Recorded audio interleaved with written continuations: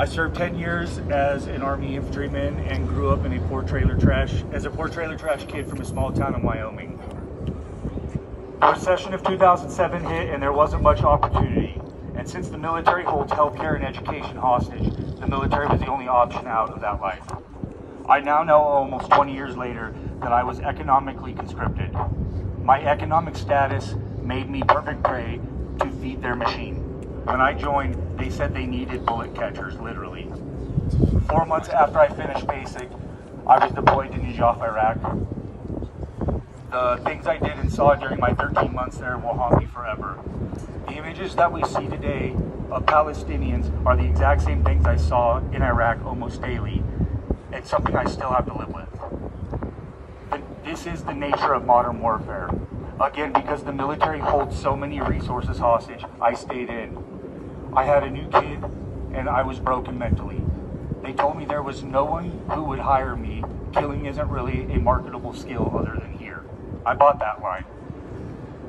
It wasn't until my final deployment in 2015 that I couldn't take it anymore. I started to radicalize. I decided I was no longer going to play these games, and no longer was I going to destroy my humanity or others for someone else's profit. I had learned about other war resistors at this time and the things they did. I started to refuse tasks, missions. The final straw was when I told my commander I was going to frag him or throw a grenade at him, and he didn't send a soldier home for his mom's brain surgery. I was segregated from my platoon, called a shitbag, a coward, among other things, placed on extra duty, but I didn't care. I couldn't change the past, but I could commit to change the future. I was committed to never again compromise myself for this death machine. As a comrade recently said, I had sharpened my heart and my mind to fight the true enemy. Aaron said that this is what our ruling class has decided will be normal.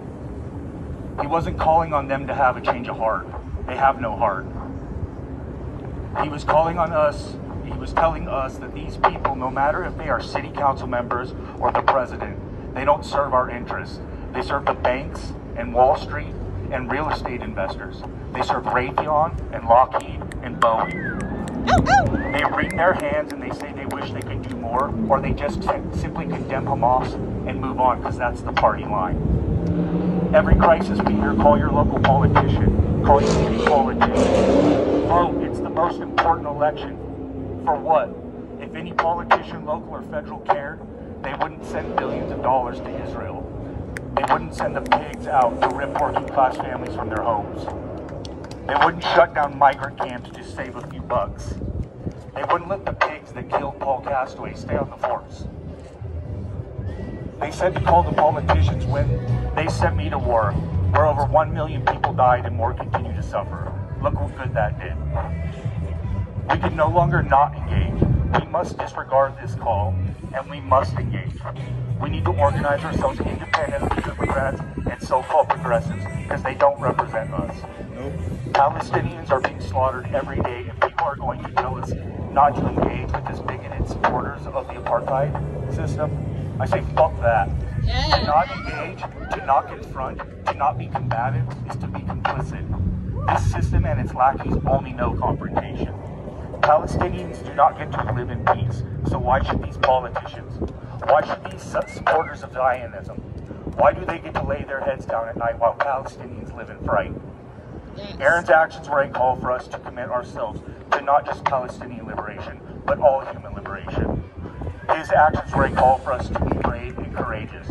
Our siblings in Palestine are brave and courageous. Our siblings in Kashmir, the Congo, Rojava, and anywhere else that faces imperial oppression are brave and courageous.